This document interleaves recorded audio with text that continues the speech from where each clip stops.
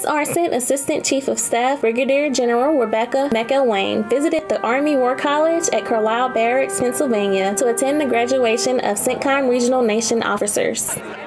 Maintaining that relationship with partner nations and Army Central is essential because we are never going to war alone. Our partner nations, they provide an integrated deterrence, and as we partner together, we are creating a peaceful environment. And then at times when and if that deterrence fails, well, we're not going to war alone, we're going together in solidarity.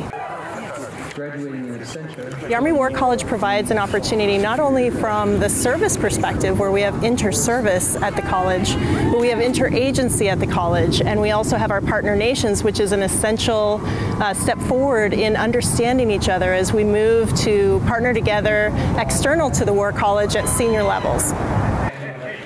I am proud with this strategic deep relationship between us and the Saudi Arabia and also the United States. It's more than 80 years, and I am here because we continue for this relationship. That attendance at the Army War College is such an honor and a privilege because there's so much history with an exceptional institution.